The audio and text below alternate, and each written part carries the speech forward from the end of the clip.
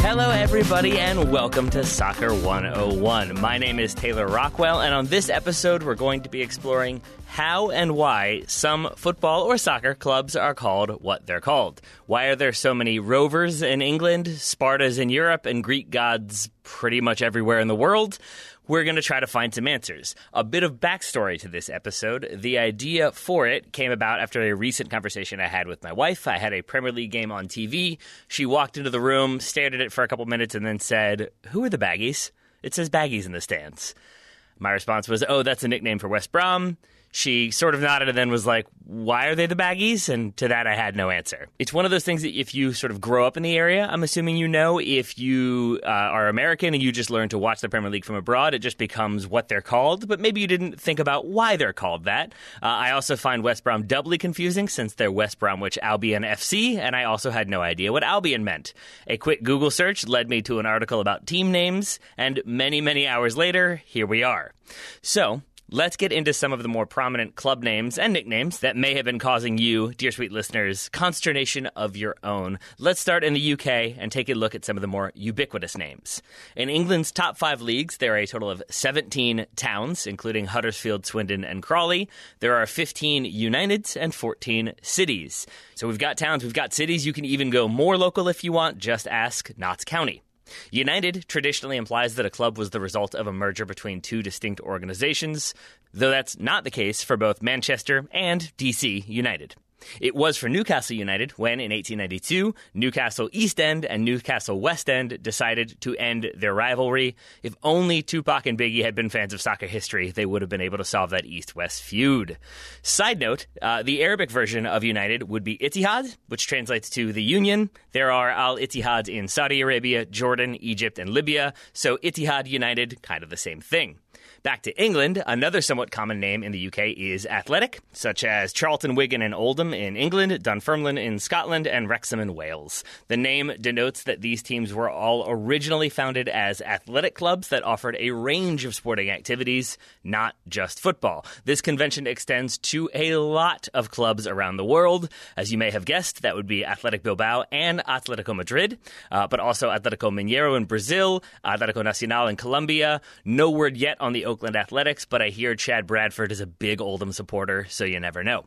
But those would be more generalized sporting societies, sporting clubs, athletic clubs. Some organizations weren't content to be generic and opted for specific sports. In many cases, those sports are no longer played or no longer a fundamental part of the club, but they are still represented in the names. For example, you may have heard of Beşiktaş from Turkey. They're officially Beşiktaş JK, which is Gymnastic Club, when they were founded in 1903.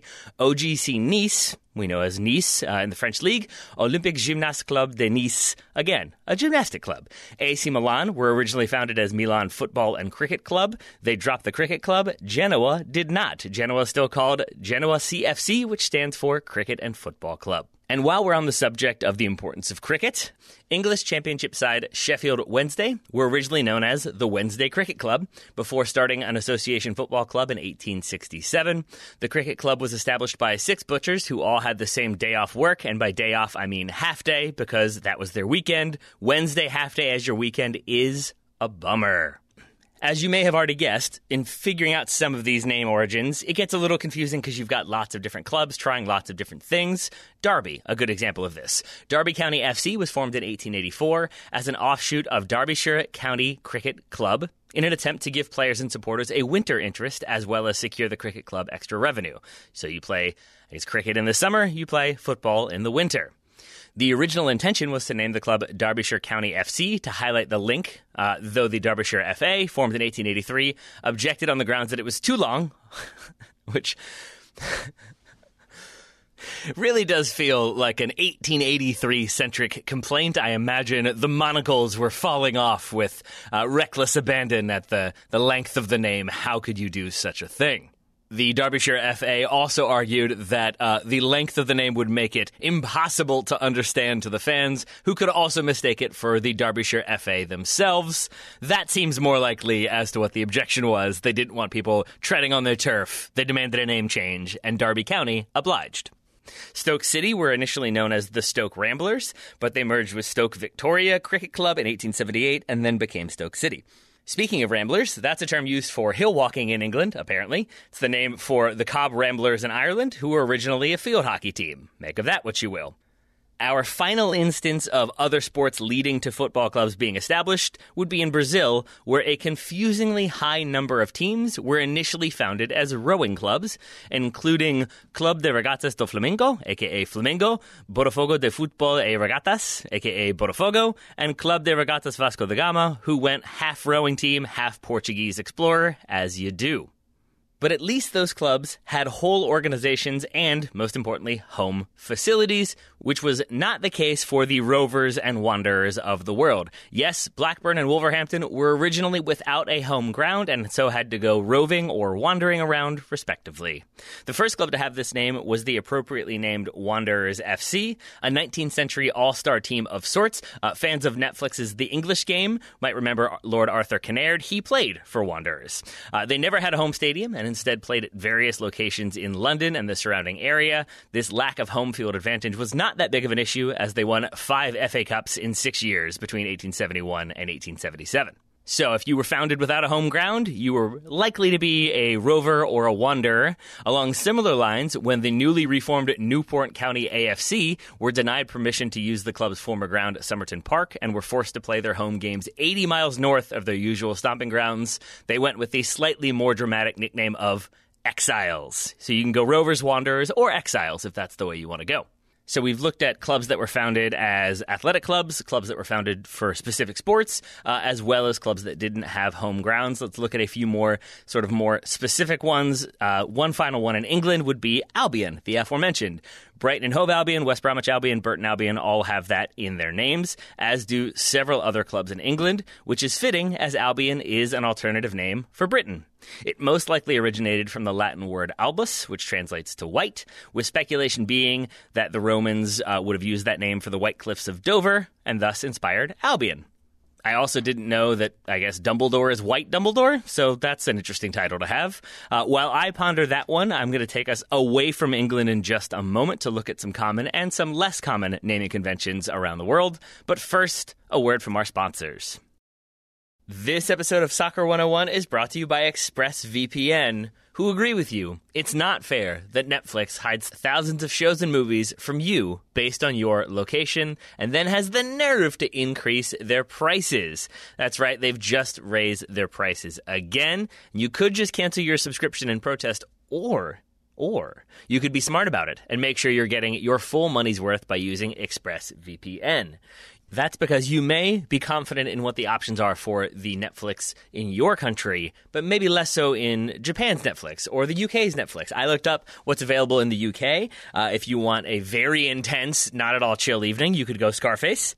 You could watch Voldemort himself eat a painting in Red Dragon, or you could relax a little bit with Oh Brother, Where Art Thou? That might be my selection. But those are not available in the United States on Netflix. They are in the UK. ExpressVPN allows you to access them, as well as movies in over 90 countries to choose from.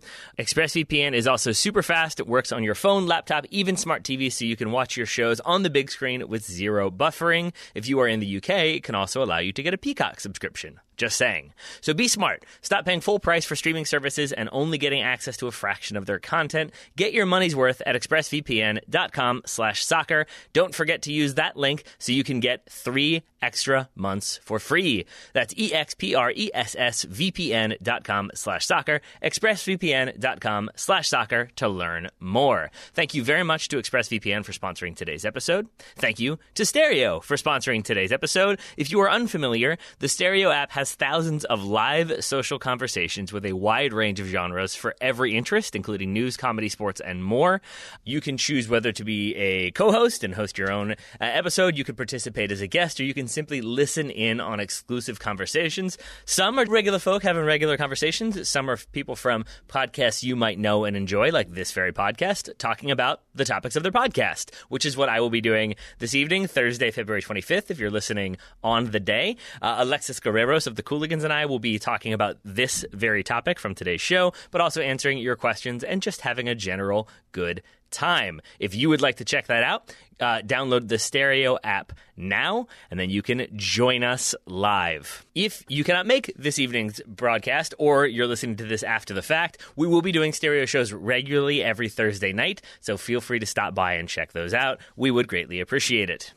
So download the Stereo app and follow us at stereo.com/RockwellTSS. A link will be in the description to both my profile and the broadcast for today. One more time, download the Stereo app and follow us at stereo.com/RockwellTSS. Thank you very much to Stereo for sponsoring today's episode. Now back to the program.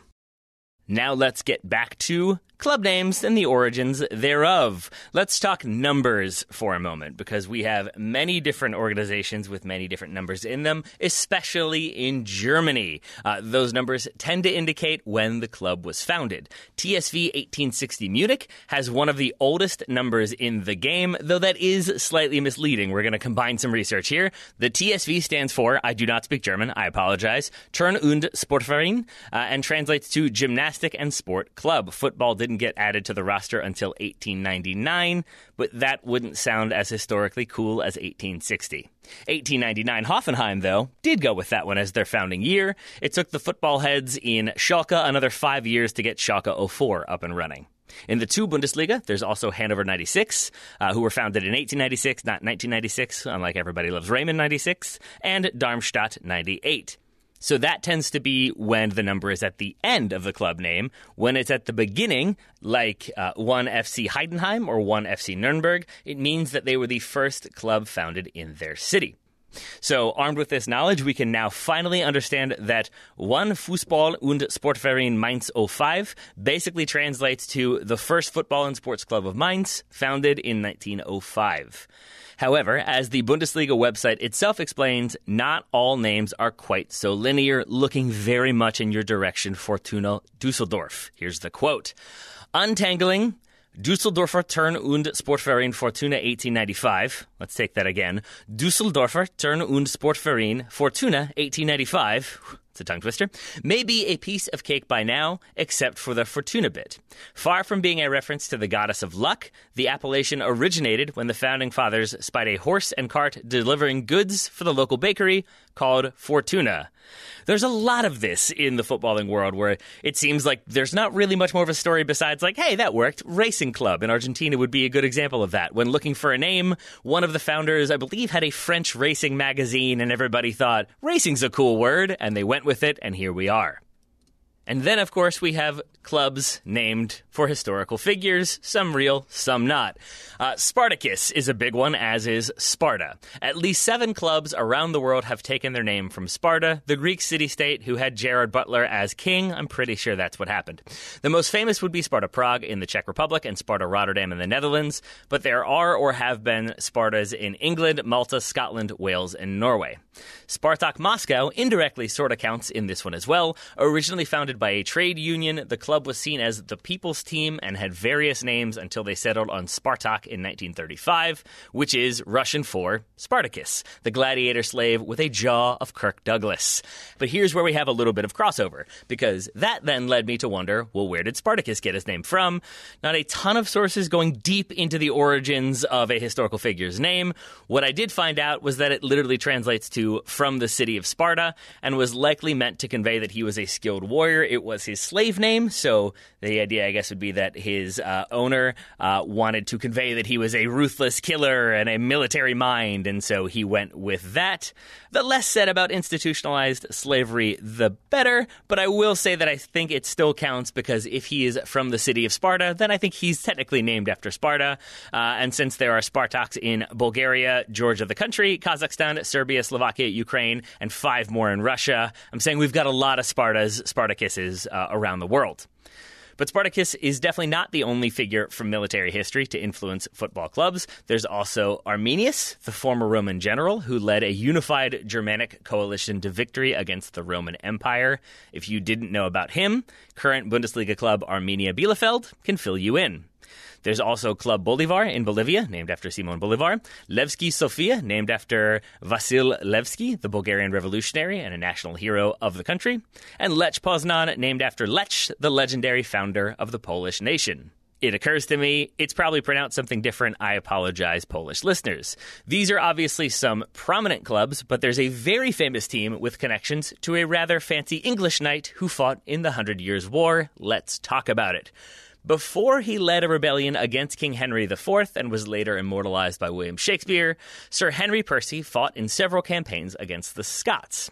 The story goes that the Scots were so impressed by his speed in battle and his willingness to, encourage his horse, is how we're going to put it euphemistically, that he was nicknamed Harry Hotspur, and the nickname stuck. As I said, he was a nobleman, and his descendants owned land in the Tottenham Marshes, where the club's original ground was located, and I'm guessing you can see the connection.